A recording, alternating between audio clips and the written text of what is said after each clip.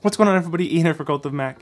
And back in 2012, Apple released what would arguably become my favorite iPhone. This guy, the iPhone 5.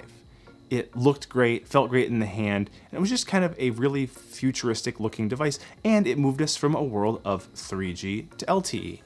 And now, 8 years later, Apple is kind of revisiting that same playbook, except now with the iPhone 12 series, they're doing the same thing, just turned up a little bit. Now, I've had the pleasure of using this for a little over a week now, took it on my family vacation to Disney World to really put it through its paces, and I have to say, I think this may be my new favorite iPhone.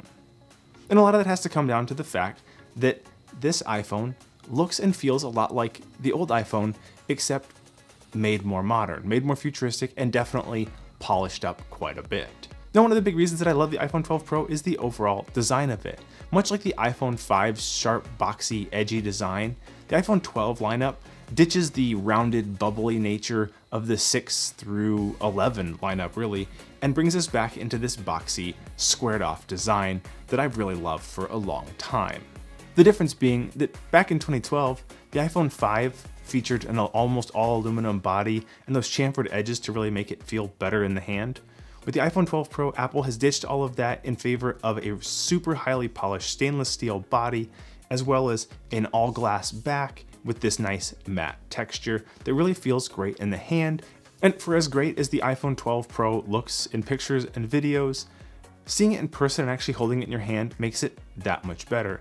And whether you want something more understated like the graphite or the silver option, or something a little more flashy like the gold model or this Pacific blue color, which is the color of the year in their Pro lineup, there's kind of a device that can fit any personal taste or personal aesthetic as far as your smartphone goes. Now, regardless of which color option you prefer, the 12 Pro has a very premium feel, and part of that has to do with the fact that it is a little bit heavy. Now, if you're coming from an iPhone 10 or newer device, or one of the Plus models of the older phones, the weight of the 12 Pro won't be quite as shocking, but if you're coming from something like a 6, a 7, an 8, or maybe even the new SE, the weight of the 12 Pro is going to be a huge jump. Now, the flat edge design of the iPhone 12 Pro does make it feel a little bit bigger in the hand. Compared to the 11 Pro, the 12 Pro actually feels like a thicker device, but in a true side-to-side comparison, they're effectively the same. One difference, though, is the fact that the 12 Pro is a little bit taller from bottom to top, making the whole device a little bit larger, bringing the screen size up from 5.8 inches up to 6.1 inches. The fact that the sides of the device are flat also allows the screen to go out a little bit closer to the edge, helping to add to that 0.3 of an inch increase. Now, that 0.3 of an inch wasn't a huge jump in overall size, but I did notice myself stretching a little bit from time to time, trying to reach a button. The good news, though, is the fact that because of the device has these flat sides, holding it is a little bit easier, it's a little more comfortable, and I felt a little more confident, which meant that I was okay reaching across the device to tap a button or do something on the opposite side of the screen without worrying that I might drop it. Now, one final aesthetic thing to note is the fact that the 12 Pro has this stainless steel band around it, which is a huge fingerprint magnet. So if you're somebody who really doesn't like to see fingerprints on your device, this one's probably gonna make you pretty sad. The regular 12 and the upcoming 12 mini do have an aluminum side on them, which would be better at preventing fingerprints, but the trade-off is the fact that on the back of the 12 Pro, you get this nice kind of frosted matte glass, whereas on the regular 12 and 12 mini, it's going to be a polished, shiny glass, which means it's also going to collect fingerprints.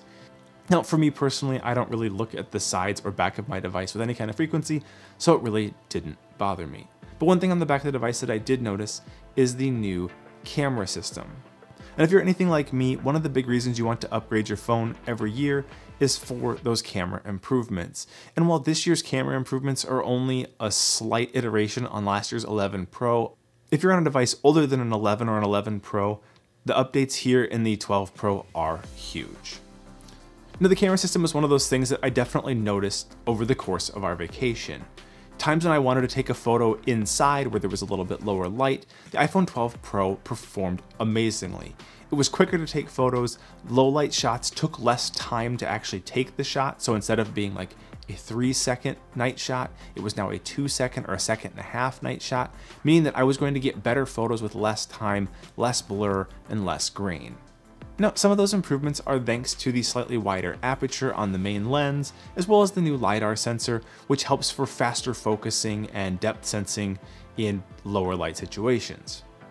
The improvements to the ultra-wide sensor are also another thing that I definitely noticed in this year's camera. With last year's 11 Pro, taking a photo with the ultra-wide in anything other than bright sunlight basically resulted in really dark, kind of vignetted images with lots of noise, lots of grain. But on the 12 Pro, the sensor is both improved and it now supports night shots, which allow you to take pictures in much lower light and actually get something that's usable and with much better color, much better overall clarity and accuracy, and just something that looks much more appealing. Now, the third lens on the back of this, the telephoto, is one thing that really differentiates the 12 Pro from the regular 12. And while there weren't many significant differences between the 11 Pro's telephoto lens and the 12 Pro's telephoto lens, having that option there in itself really made it nice to have that new perspective, that different perspective when taking shots. It also enables you to do some other things with portrait mode to get two different portrait mode zoom levels depending on what your needs are. And portrait mode is definitely improved on the 12 Pro with the LiDAR sensor helping to kind of sense where things are in a scene so you don't end up with weird cutouts around glasses or arms or in hair, and instead you end up with really satisfying, really well done portrait mode shots, unlike what we've seen in some of the past years, which is a huge benefit for people who take a lot of photos with their phone. The final major camera improvement to discuss has to do with video, and that's because the iPhone 12 Pro now supports Dolby Vision HDR. Now, without getting into all the technical details, what it really means is you can shoot video with the iPhone 12 Pro at 4K, 60 frames a second, and enjoy the benefits of HDR, like brighter brights, darker darks, and overall a wider range of colors. This makes things look that much more lifelike and that much more realistic.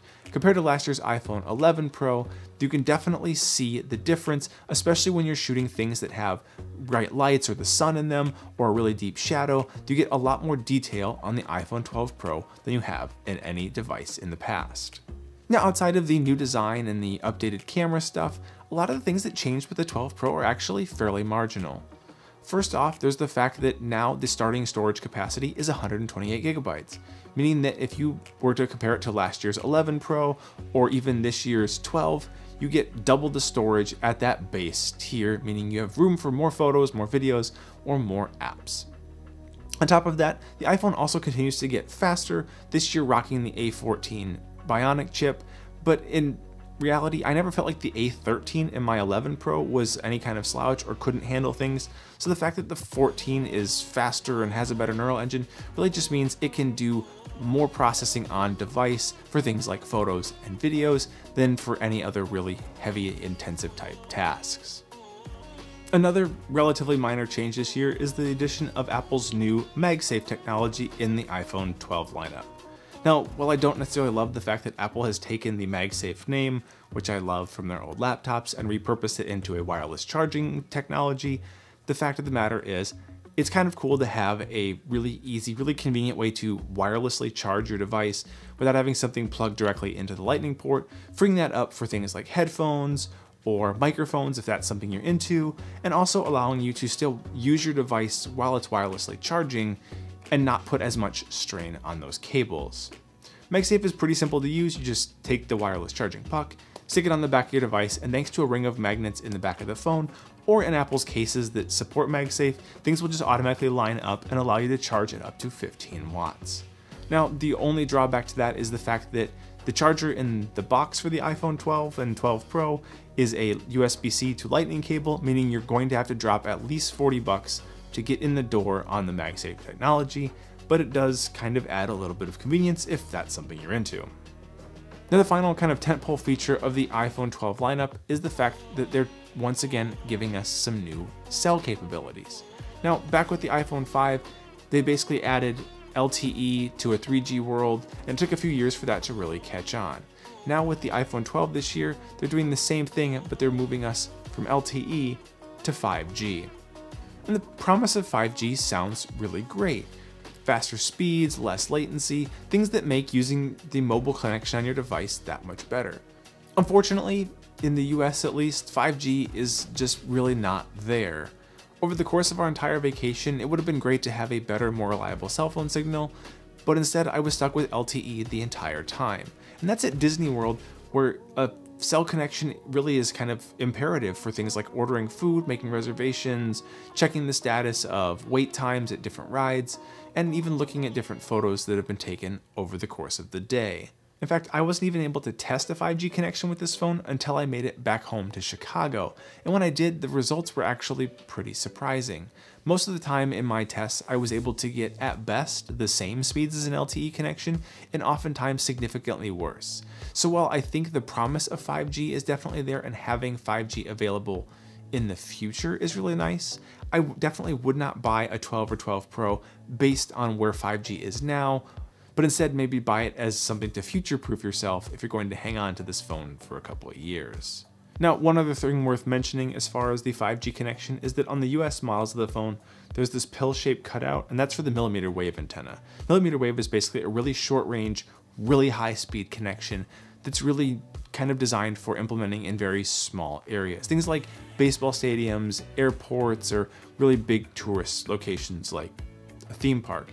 And the idea here is they can offer this crazy fast speed, but again, it's only in spots where there's a lot of congestion and a lot of people possibly using their device, and that speed is really critical.